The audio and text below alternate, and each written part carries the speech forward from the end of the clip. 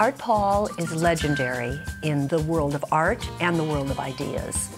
Art established a visual culture in the magazine. He was the architect. I knew immediately. I wanted him as my art director.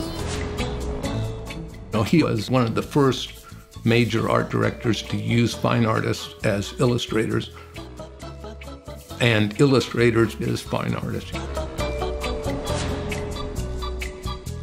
Art Paul designed the best logo any magazine has ever had or ever will have. He broke the barrier between commercial art and fine art. He could very easily call up Andy Warhol or Salvador Dali and invite them to contribute work. He used die cuts so that there would be parts of a picture peeking through a hole in one page. Nobody was doing stuff like this in magazines. Over the years, I've watched art's creative process, which is boundless.